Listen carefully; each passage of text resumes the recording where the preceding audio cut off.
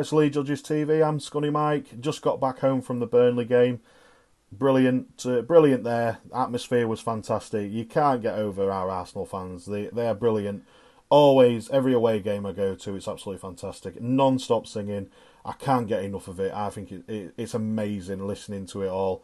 Joining in the singing. My voice is going a little bit. I'm all right though. But we'll get into the game.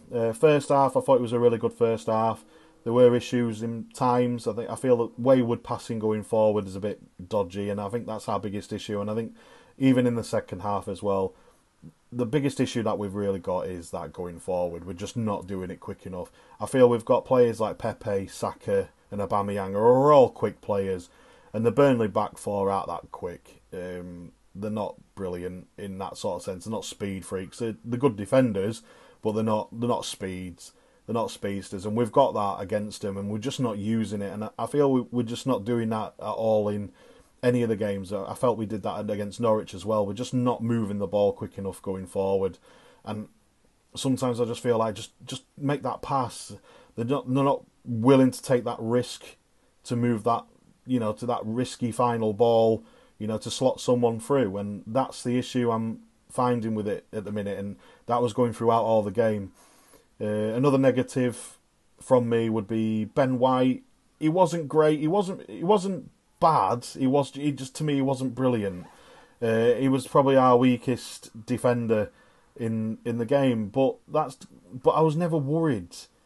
Even when we was under pressure, I never felt worried that we're going to concede. I always thought if someone's going to pick it up, like Gabriel picked it up, Ramsdale picked it up, Tomiyasu picked it up, Ben White sometimes picked it up, and I never felt like we was always, even when we was under pressure, I never felt under pressure. I never had that twitchy bum moment like I used to get from Holding and Chambers. I just didn't feel that today. I never thought we was gonna lose it, or we was never gonna concede. And I'm glad that penalty decision went for us for a change. It's nice to see VAR go for us for a change, and it's good to see the referees actually using that TV. If he's not sure, go use it. We never used to see that before, and it's about time we started seeing that now.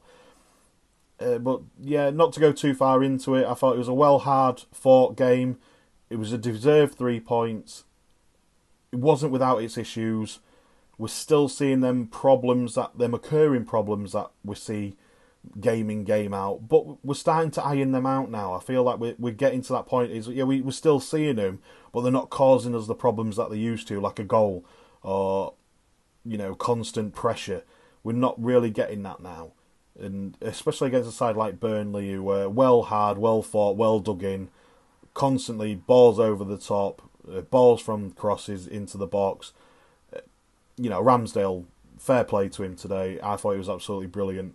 He must be riding 10 feet tall, because the Arsenal fans today were just well behind him and singing his song at the start of the game. He had a massive smile on his face, and it's the same at the end of the game as well.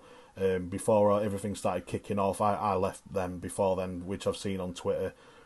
I'm not too sure what happened, so I'm not going to comment into it because I was long gone by then.